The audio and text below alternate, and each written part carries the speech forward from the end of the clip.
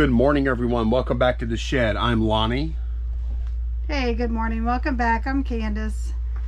Well, we have some orders going out today. And before we do that, we pulled a few questions from viewer comments in the videos, and we thought we'd go ahead and answer those before we take care of the orders. Yeah, I like viewer questions because they give me a chance to flap my gums for a while. Y'all know I like to do that. Yeah. I wonder how many words. Like, I was looking the other day at this channel right here. You know, I've got over 1,000 videos on shedflips. And how many were on the other channel? On garage flips? Yeah. Probably about the same. Yeah, if y'all don't know, for some reason, he had he had another channel before doing garage flips. Oh my God, I don't even want to talk about that. And at one time he had 2 going, and now he just has 1, or we have 1. So I don't even want to talk about that. There's so many fails, and I have an idea. I'll make another channel, and you know, a bunch. Well, let me make it better. You know, if 1 channel is good, 2 channels is better. Yeah. And then like, no, because you're only 1 person. Right. So yeah. Anyway, I don't want to go into that. Yeah. So anyway, we have 4 questions that we pulled to talk about. The first one is from Mr. Muffer. Okay. What does that mean? Anyway, just read the question. We don't need to Well, I didn't read the full name. What? I'm not going to. Let me see. Oh, God. All right, whatever. Okay. The problem I see with cross-posting... Well, I mean, how is this dude 13 or something? I mean, what is that? The problem I see with cross-posting items is if an item sells on more than 1 platform, now what do you do? Since most things you have 1 of. Personally, if I do decide to post someplace other than eBay, I would not do items listed on eBay. I would do other items. We have touched on this before, so this is kind of what our strategy is. Because we found that if something's going to sell fast on eBay, it's going to be within the first week or 2. So we decided that when we list something on eBay, we're going to hold off about 2 weeks before we cross-post it. It could still happen. Yep. We try to stay on top of it, and probably not as diligently as we should. I mean, it hasn't been an issue yet, but yeah. Like, you know, in fairness, it could happen, and when it does, it'll suck. But the reason I put this question, like, we've actually covered this subject, you know, ad infinitum, but the part that you talk about, Mr. Muffer 6'9", is, you know, if I do decide to post some place other than eBay, I would not do items listed on eBay. The reality is like, what's the point of cross? Yeah, there's no point at that point. Yeah. There's no point in doing that, because I think, in my opinion, like, for most used stuff, eBay is your market. eBay is the place. Yeah. Like, yeah, we're posting stuff on Mercari, Poshmark, Etsy, but if you made me choose one place, it would be eBay. Yeah. Because that's where we sell it. Like, that's the one place where you can sell just about anything. Mm-hmm. And that's where the biggest audience is. All these other places we cross post to, they're bit players. They really are. Like, they're small fries. We're trying to squeeze out an extra 5 to 10 sales a week by doing that, and we don't pretend to think it's anything other than that. So, you know, the listing somewhere else and not listing on eBay really just is not an option. I don't think it would. Right. I don't think that would serve its purpose to have some things here and some things there. That's completely not the reason why. But bottom line, is there some risk involved with cross posting? Yep. Yeah, there is. Are you willing to accept the risk? It sounds like you're not. We are. It could bite us. You know, if it does bite us, and it will, then what would you do? That's part of his question. What would you do? Well, we'll ship to the platform that is most strict about canceling orders. Yeah. Which will probably be eBay. Yep. That's what we'll do. Mm-hmm. And then we'll write out a heartfelt apology. Maybe try and give them a coupon or offers, something. Yeah, make some kind of, hey, else. We don't have that, but we have this, and we'll give you a great price on, or what, you know, whatever. Yeah. But then beg up and down for forgiveness. That's what we'll do. Yeah. You know, because at that point we're wrong. We got caught speeding a little bit, right? Like, but that's the risk. Sometimes you got to take a little risk. Now, the one thing that we did cross-post at the same time that was a really hot seller was the Dracularas, and I made sure to not have the same exact zone on both platforms.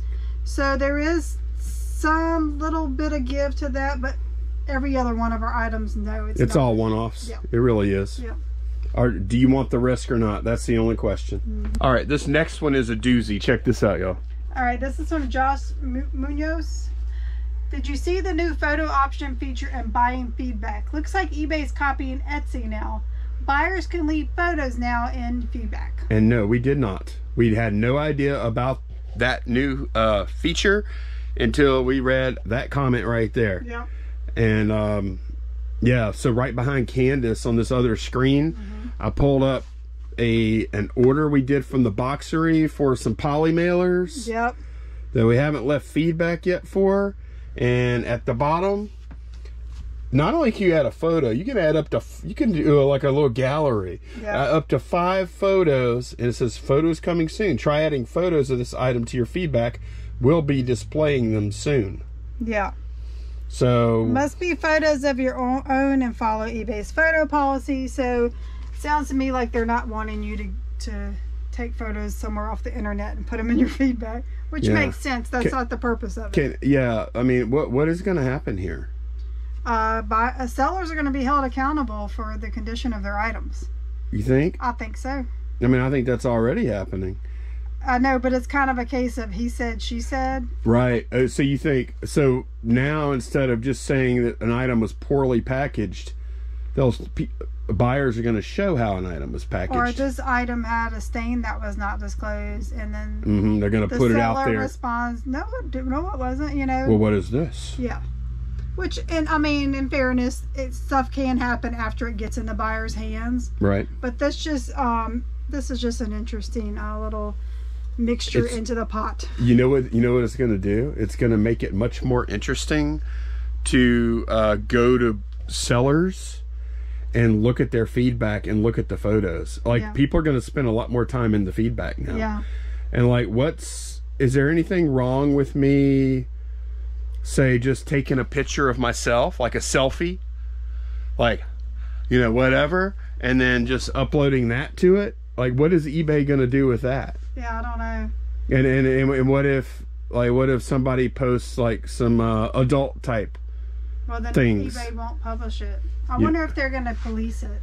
How are they going to do that? Yeah. Are they going to have, like, I guess the seller can report it. Hey, can you please remove this from my feedback? Right. Yeah.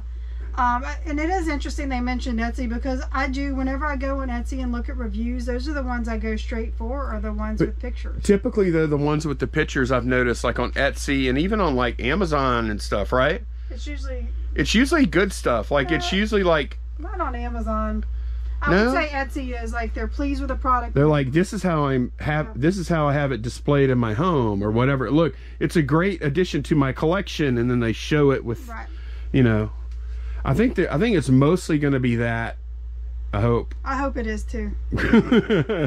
But how many of y'all knew about this feature already, and how do y'all feel about it? How do you think it's good or bad? I like it because we try. I mean, we are honest with our listings, and we try. If we don't talk about every little imperfection, like these nutcrackers, if I see an imperfection, I try to get a good close-up of it, so there's no doubt that it's there, that, you know, they won't miss it. Yeah, on one hand, I feel like there's a chance to abuse this, but on the other hand, I do, in general, feel like transparency is a good thing. Yeah. I really, like, I feel like, I think overall I'm good with that. Yeah, I am too. I think I'm okay with it. I feel confident in our listings and how we operate, that it'll be okay.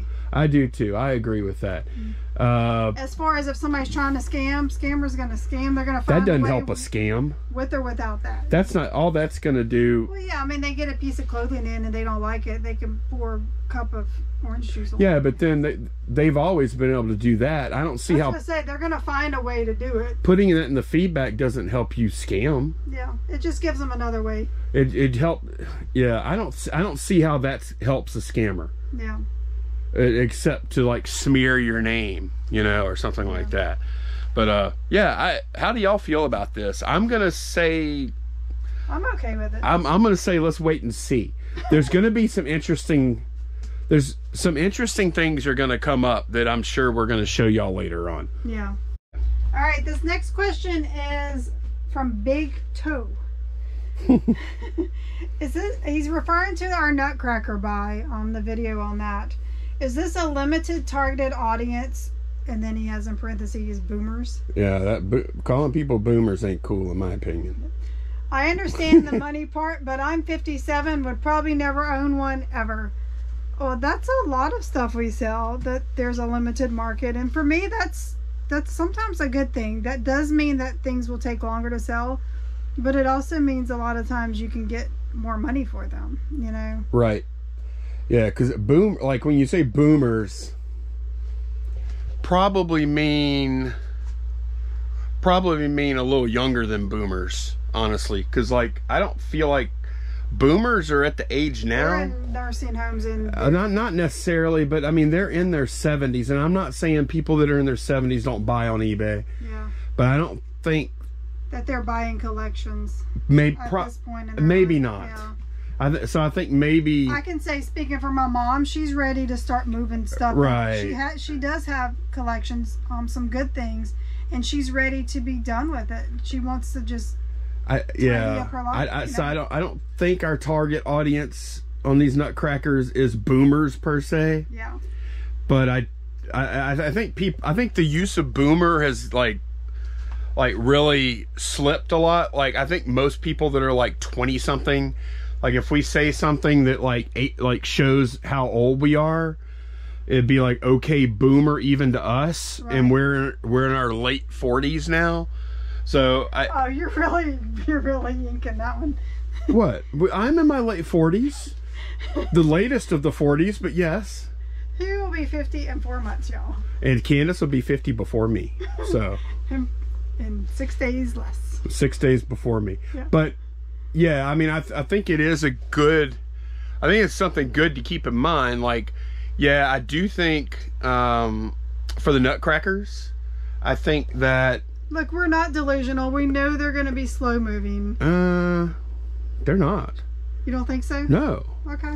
We've sold $2,000 worth of Nutcrackers already. How slow is that? I know, but... In May. Yeah. No, I think it's a great market. Okay. I disagree. Like I know what slow moving inventory does when you list it, and that ain't slow. We've listed what, about 12K, 13K of it now? Yeah. And we've sold 2 and it's May? Yeah. For something that's kind of seasonal? Mm-hmm. No. Yeah. No, that is not slow, Candace. I'll tell you, I can show you some slow movers. Oh, I know some slow movers in here.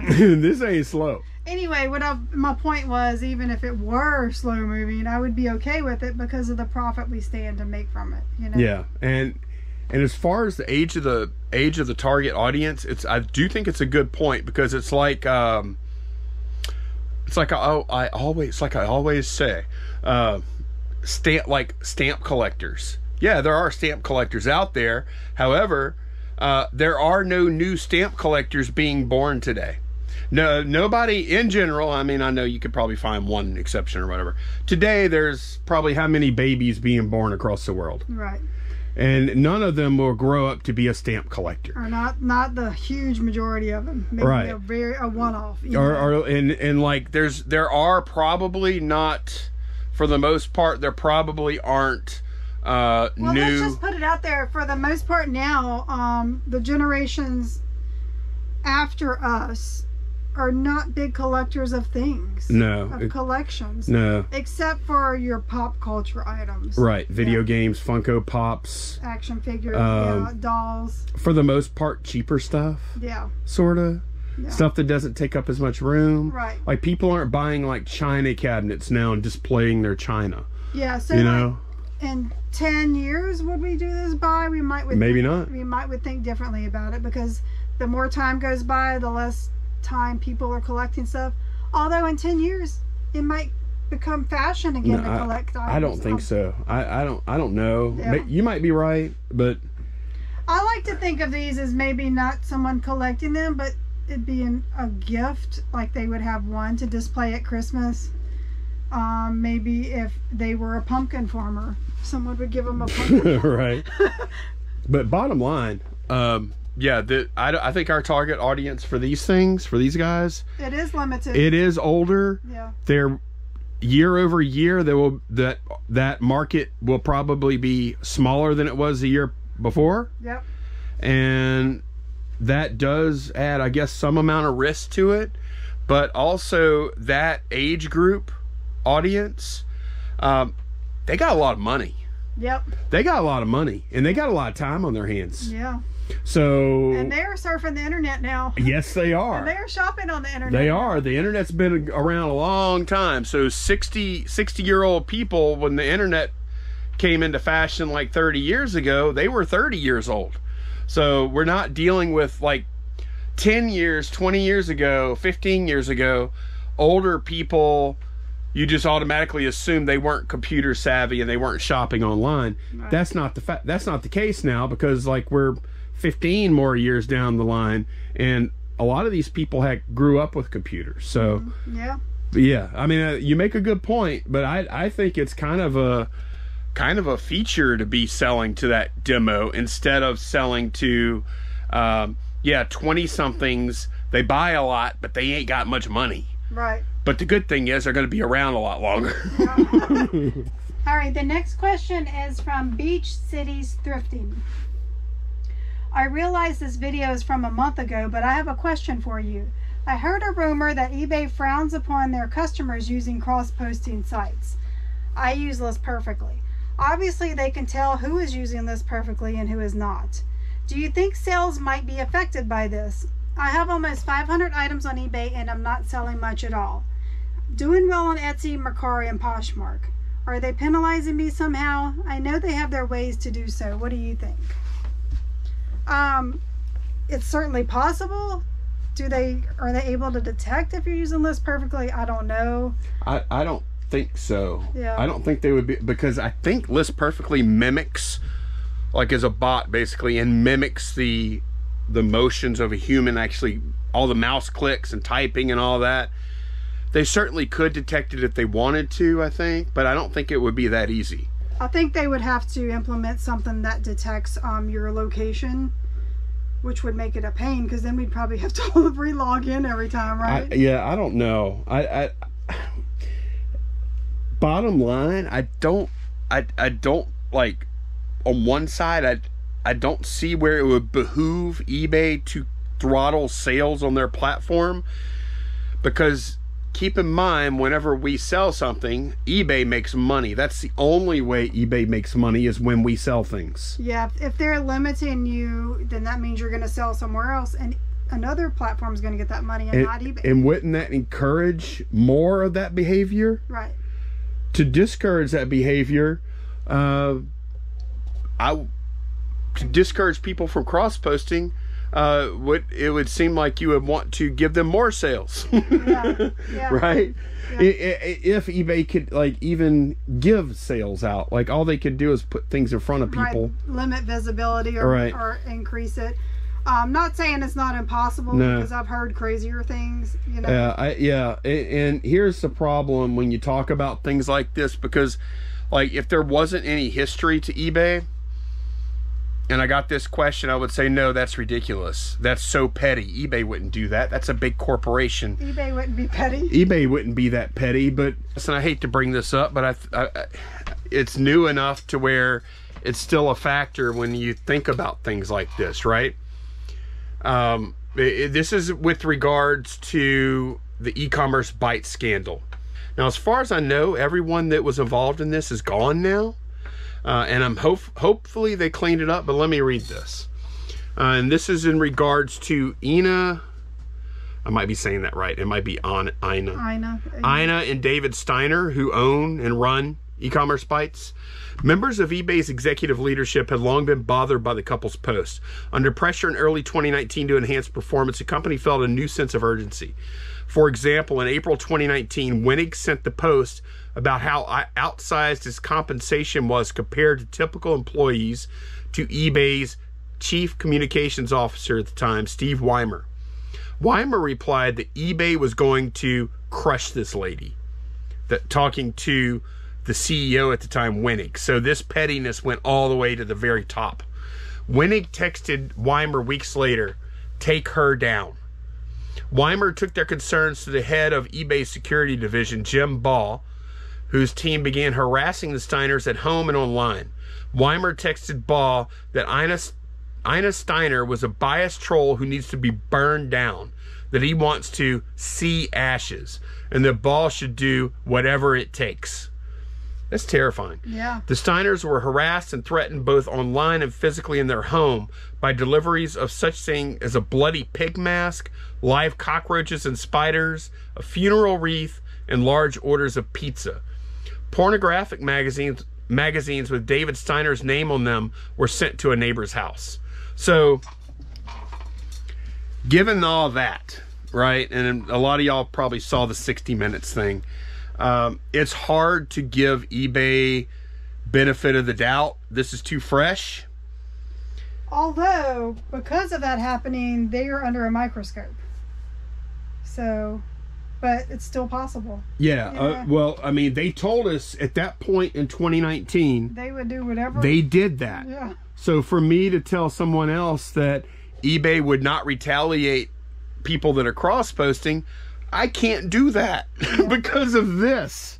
Yeah. Because of what their past. History, yeah. Now, like I said, all those people are gone, and I'm assuming like they clean things up, but I don't know that.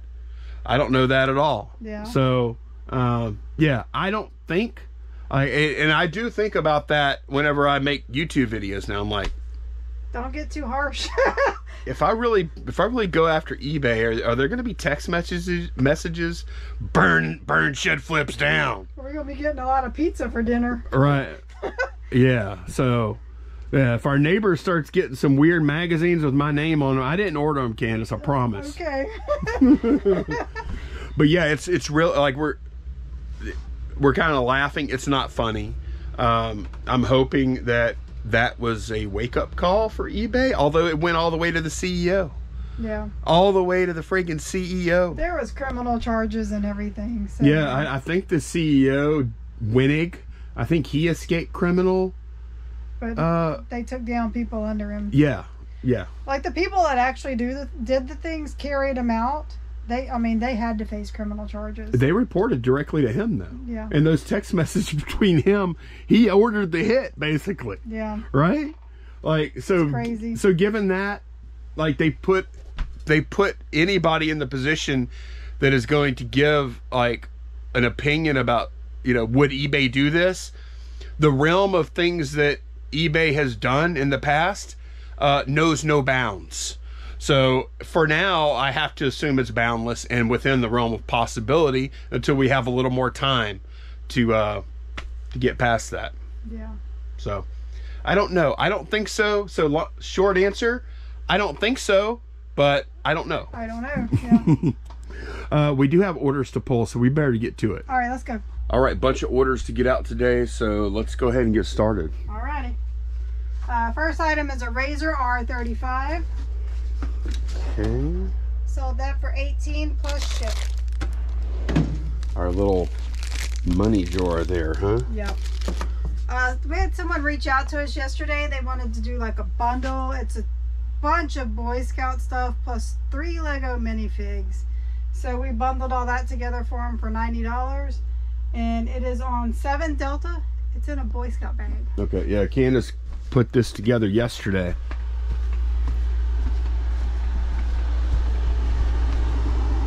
Made the deal, and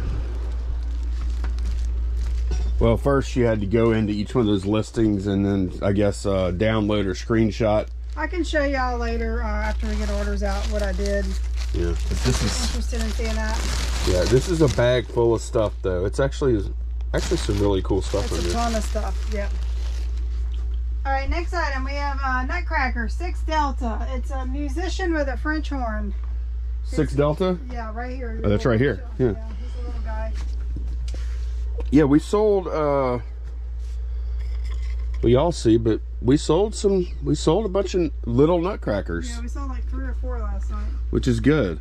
He went for 60 plus ship. And that's a Richard Glasser, huh? Yeah, you know your RG, huh? Well, yeah. When I see that RG on that little beer mug or whatever there, yeah. Yeah. All right, next item is an LSU football national champs banner / flag on 10 Alpha. Okay. Hopefully we have that still. I wonder what that would look like up here. I imagine you must have put it in something, huh? Is it in that tube right there, maybe? No. No? That's a poster. Huh. Okay, I'm gonna have to cut away for a minute and get up on my step stool and see if it's up there. Okay, I'm looking all over here. But actually, like, we rearranged the stuff up here quite a bit. I didn't realize it was that big. Yeah, this is it right here. Oh, wow. It migrated over to 11 Alpha somehow. That thing is huge. There you go, 36 by 24. Yeah, no, it's cool. They got a good deal on that. $22.49. Yeah. We paid $5 for that at a garage sale. I don't know, maybe 6 months to a year ago, something like that. All right, we have another Nutcracker on 5 Charlie-R, and I have this picture pulled up.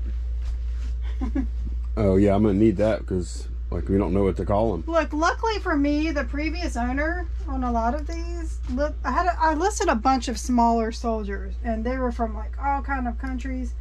And she went through, oh, not on that one, but I'll show y'all on another one. 45 for that. What, she wrote the brand on them or something? No, she wrote what they were, like, let's see.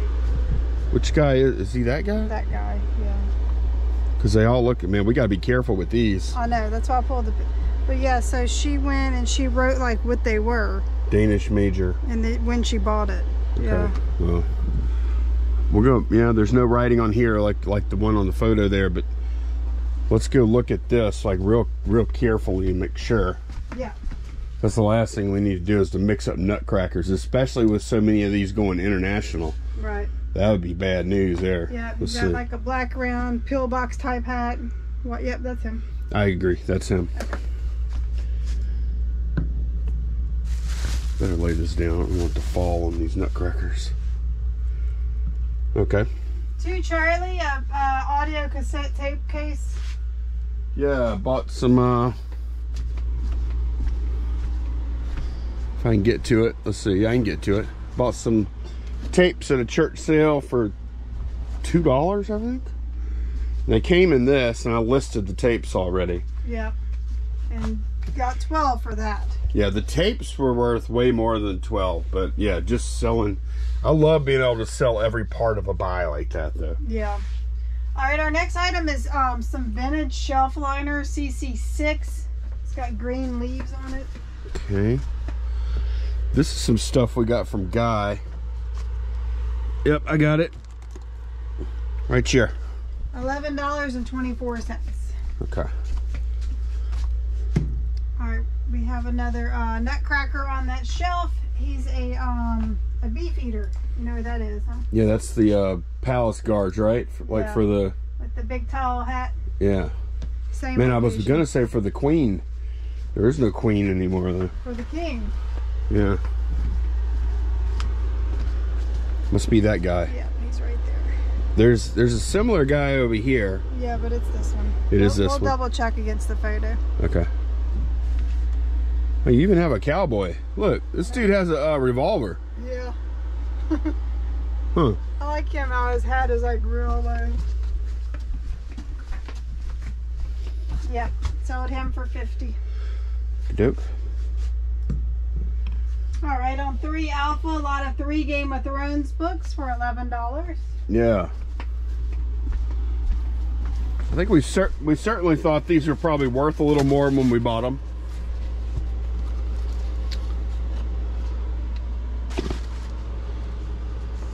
That is okay. Oh wait, that's not them. Yeah, it is. Sorry, I'm having to swap stuff around there. We probably paid $1 a piece for those, huh? I imagine at a garage sale. Yeah. Alrighty, in the alien drawer, TI Inspire software.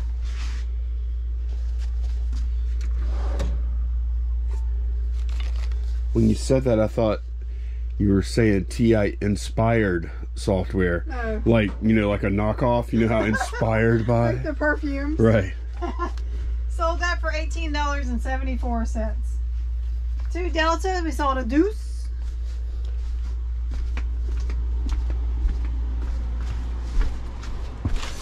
Yep, still got a box full of those guys.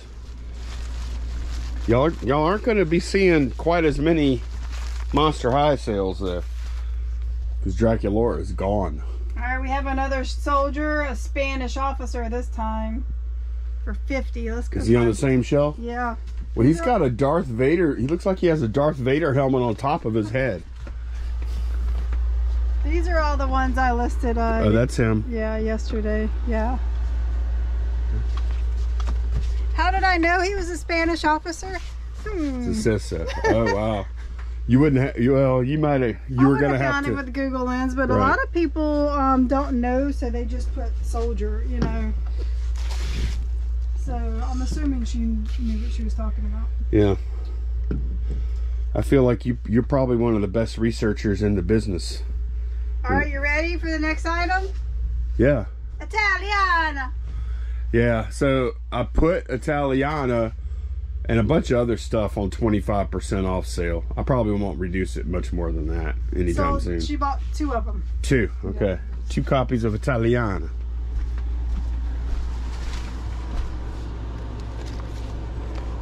We haven't sold an Italiana in a while. Yeah. So that was good to see. So we got 30 a piece for those, right? Correct. Okay. In the smalls drawer, Jack's Pacific WWE ring bell with hammer. Yeah, I remember. It's been listed a little while. It's been a while. It's right there. Yep. That's all for 10. Okay. 10 Bravo cheese smart hot rollers. Yeah, we sold the. We have 2 sets. Yeah, we had 2 sets, and the other set didn't actually. The base didn't work, so Candace sold the rollers and the bag and the yeah. clips. And then this is a complete set. We ended up getting $49.49 for that. Right. We effectively have $7.50 into this. Correct. So. All right. And that's everything going out today. Okay, that's a good bit of stuff. Let me get this stuff packed. A really good sales day. I wanted to show y'all this. I've got everything packed right here, big old pile. And then I still have those rollers over there, the hot rollers to pack. And I was looking at the shipping just now. They're going to Texas. And I'll have to see if this weight ends up being the actual final weight. But 5 pounds, 1086. We did parcel select as the shipping method, and look, 814. If you go down the priority mail, $7.20. So this is a case where we're saving almost $1. We're able to give a service upgrade to the customer and get the insurance and use a priority box, which that saves another 70-80 cents right there too. So yeah, make sure you check all shipping options whenever you're going back and forth between parcel and priority and UPS. Prices are changing, so you got to stay on top of these. All right, it is much later in the afternoon. It is well past quitting time. I just finished editing video, and Candace had to go run some errands earlier while she was gone. Yesterday, I was talking to y'all about, or we showed y'all, yeah, that was yesterday. We showed y'all the estate sale stuff from Sunday, and I said I was going to list it all. We paid $120 for all of it. I listed half of it yesterday, and I finished off the rest of it today. And here it is. This is what it ends up being. $652 on 23 listings. So about 5x money. Yeah, about 5x money before fees. Yeah. Which is like, that's typically where we sit, like with most garage sale and estate sale stuff, I would say. Yeah. Somewhere around 500% before fees. Sometime with the occasional 10x or 20x, or you know, those are the big ones. So that is going to be it for this one. Thanks a bunch for watching, and we will see y'all again very soon. Bye, y'all. Bye.